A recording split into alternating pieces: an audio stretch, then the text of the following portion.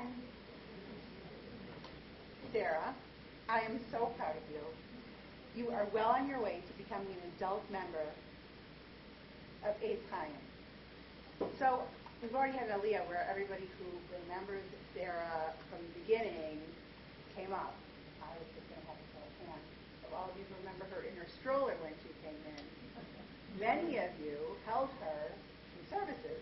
You know who you are. Even Danielle Hartman, when he was here once teaching us, comforted her.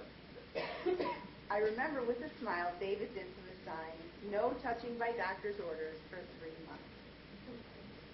Sarah spent her very first Shabbat with Aitz Hayim. No one has a better attendance record than Sarah.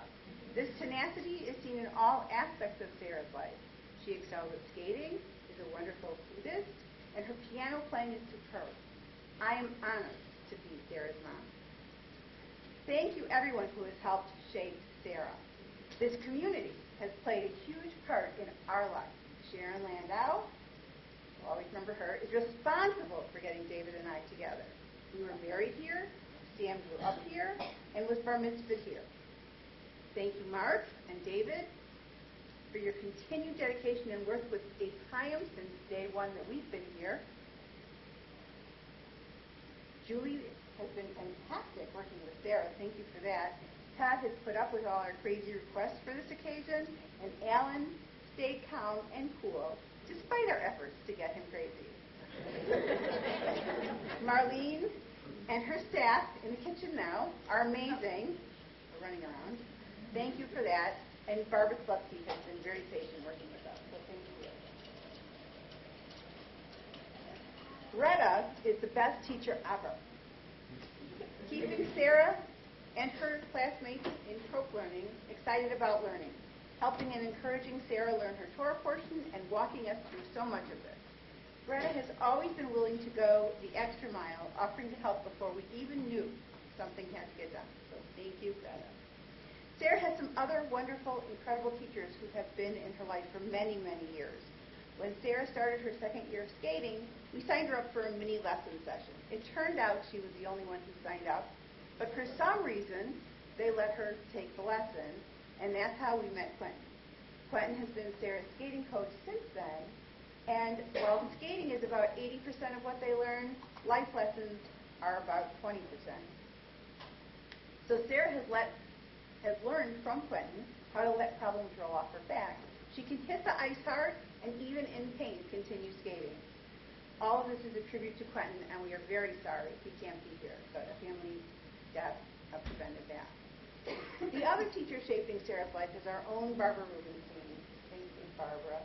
Barbara first came into my life decades and decades ago. She taught piano to my brother Danny when he was a kid. She, Ted, and my parents were friends before I even knew her. She taught Sam piano since he was 4. When I had questions about synagogue that I mentioned in one of his classes, she surprised me by saying she was a member also and made me feel welcome. This is years before I met David here, so maybe she's the reason that we're together. Sarah has been taking piano and musicianship with Barbara since age 4. She's been a rock for us through so much. I'm grateful we are friends. As we experienced with Quentin, piano lessons are about 80% of piano and 20% life. Parenting is a community effort, and Sarah is truly a reflection of this community. I wanted to especially thank my Aunt Mickey, as we all heard, coming from LA to this horrible weather. We love having you here and appreciate your efforts. Tops among appreciated efforts has to be my sister Donna, caterer extraordinaire, and thanks to her husband Hal for always supporting and helping her. I would really appreciate it. I know this is hard for everybody to get thank yous, but everybody who begs, if you could stand up. I know there's a lot of you. There you go. Come, stand up, I know you. Thank you all. Thank you all. I do too. So there's lots of food out there, a lot of sweets. I'm touched by this outpouring of love and friendship. Thank you, everyone. Make sure you enjoy all of them. There's quite a bit. Grandma gets her due also. Sarah is Bob and Rose's last grandchild to be bat mitzvah. For each grandchild's bat mitzvah, Rose has painstakingly needle-pointed each child's tallis bag. All 4 of the talc bags are here today. So we saw, we saw them, and we saw Sarah's, but I have the other three. So here's all four of them, and we would love it if you would take the opportunity at some point to do an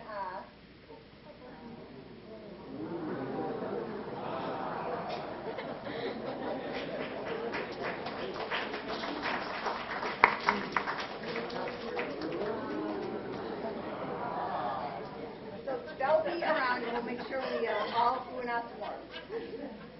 Sarah's is very beautiful, as are they all. This one, I think she told me we started right after we bar mitzvah. We was bar mitzvah how many years ago? 5?